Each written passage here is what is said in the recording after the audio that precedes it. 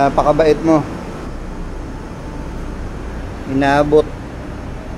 Nandito na sa parking dito sa Santa Lucia. Shoutout nga pala kay Paring June. Maraming salamat sa piyesa.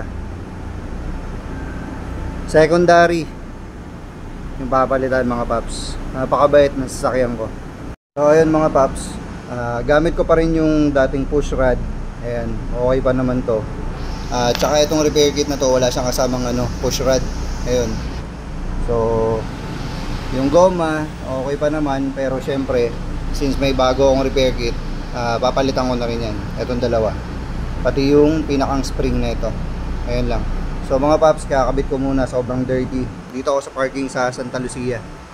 Ayan. So ayun mga paps, lilinisin ko muna siya gamit itong WD-40.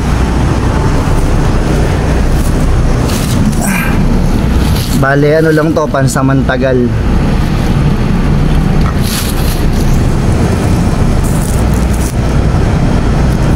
Para lang makauwi. My hands is full of dirt. I wasn't able to fix the camera.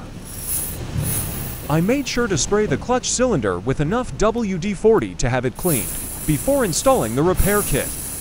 When I checked on the secondary cylinder, it doesn't show any leaks, but when I removed the cylinder boots, a lot of dirty brake fluids flushed out since it was leaking on the inside.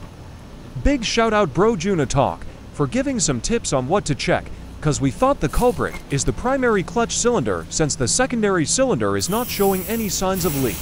And he didn't hesitate to help me out with his own spare parts for the primary clutch cylinder repair kit. Thumbs up to this guy. Thank you for watching. If you like this video, make sure to give it a thumbs up, and if you haven't subscribed to my YouTube channel, make sure to subscribe and follow my Facebook page. Peace out.